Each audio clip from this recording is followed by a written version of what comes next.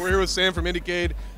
So why don't you tell us a little bit about what this whole thing is and why it's in between, like the Ubisoft booth and the Alienware booth. You have all these indie games. Like, what's the story here? Yeah, so we're IndieCade. We're the International Festival of Play and of Independent Games.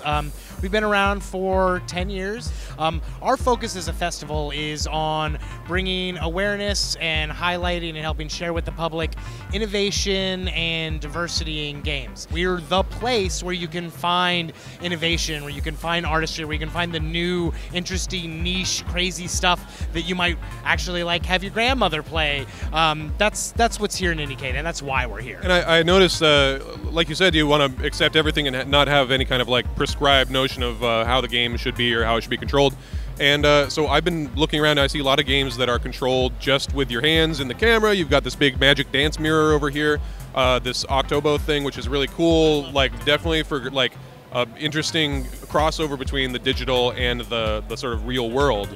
Is that a theme this year or just coming up? It's been a growing theme to me that I've seen over the past, I'd say 3 to 4 years, and I actually think it's, when you talk about future trends that are really burgeoning, mixed digital physical play is really big. And people like connecting in person. People like the social aspects of games. If you look at games for the 3,000 years before 1964, they were played with people out in real space, right? Yeah, my name is Daniel, and I'm one of the developers on this game that we call Clapper. And Clapper is a rhythm and clap game, most easily visualized as a mix between traditional hand clapping games that kids play and rhythm games like Guitar Hero. I saw people over here playing patty cake and I was like, are they just doing that for fun or is this actually the game? But you guys actually use the front camera on the iPad to detect the claps and which direction they're going and stuff, right? Yeah, that's actually what makes this game really cool. It's that it can differentiate between 5 different types of claps. So you can do straight claps. Yeah, and diagonal claps, and side clap, and double clap. As well. So hello, my name is Yuting Su. I am the creator of Octobo. Octobo is a reactive plush that is actually a mobile game, but the controller is the plush. So parents will put in this mobile tablet on Octobo, and it comes with a storybook. So on every page, there's different kind of interactions you can do with Octobo, such as hug him, shake his hand, or feed him story tokens from the book.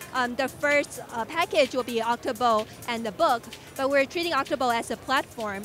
So we have one book to start, but then we'll have book 2, book 3. And because we have running this game on the tablet, so it's very easy for us to keep updating contents or add in more apps. So, my name is Brandon Williams. I'm the CTO of Prism Labs. We have here the Play Table. It's the world's first board game console where you're able to play all your traditional games that you may have grown up with, like a Monopoly or a Risk, and all the new Euro titles like Settlers of Catan, Pandemic, Coup Resistance, those type of games. But it's actually a digital too. It's like a giant tablet here.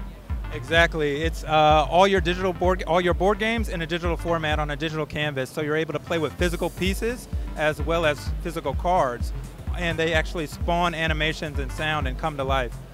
You're also able to play with a mobile device as your private hand information.